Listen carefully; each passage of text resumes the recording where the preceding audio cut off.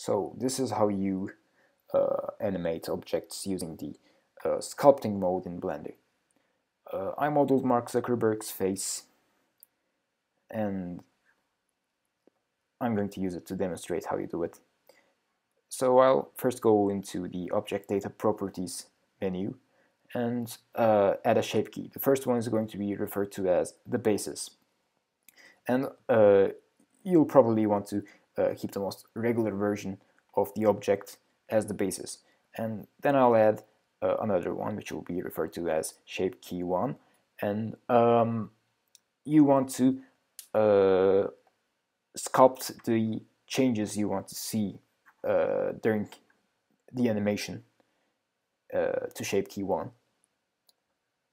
I don't have my 3D drawing tablet with me, but the mouse should do the job, although it's not ideal under normal circumstances. So I want to make him look a bit happy. Okay, this seems fine. Now, when the value is 1, the object will look identical to shape key 1, and when it's 0, it will look identical to the basis. So I think you can see how this is used in animation.